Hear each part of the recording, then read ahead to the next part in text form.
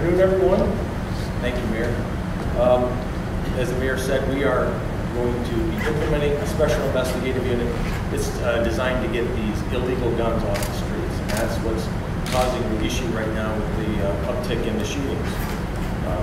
The people that we will have assigned are tactical experts.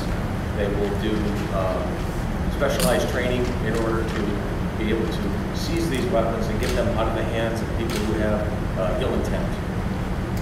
As the Mayor said, we're also going to be doing recruitment. Honored to work with our partners in the religious community, but we are working towards residents from the city of Flint, getting our own to come in, put them through the academy, and get them out on the streets in their own